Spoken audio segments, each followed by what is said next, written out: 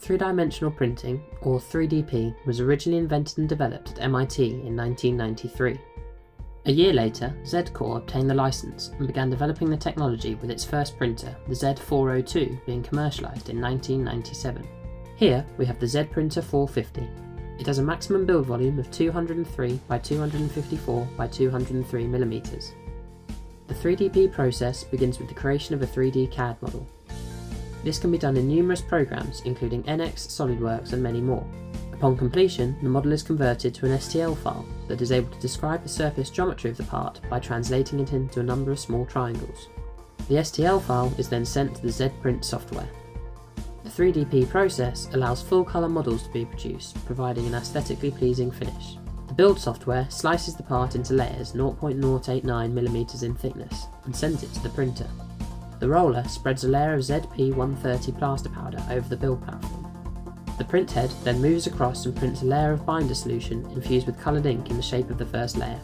This binder solution glues the powder together in the desired shape. Any excess powder left unbound acts as a support structure for the part, much like the SLS process. The platform moves down a single layer thickness and the roller then spreads another layer of powder across, thereby gluing it to the binder below.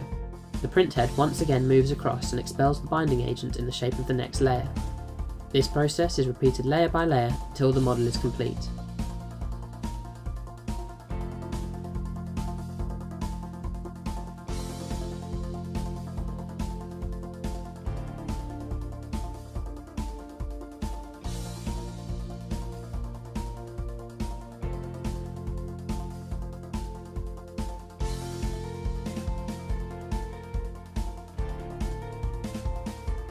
The part is removed and placed in the post-processing chamber, where a high-powered jet of air is used to blow away any excess powder.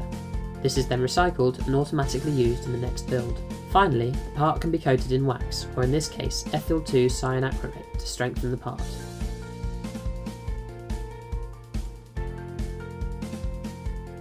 Common applications are for design concept models and other small items.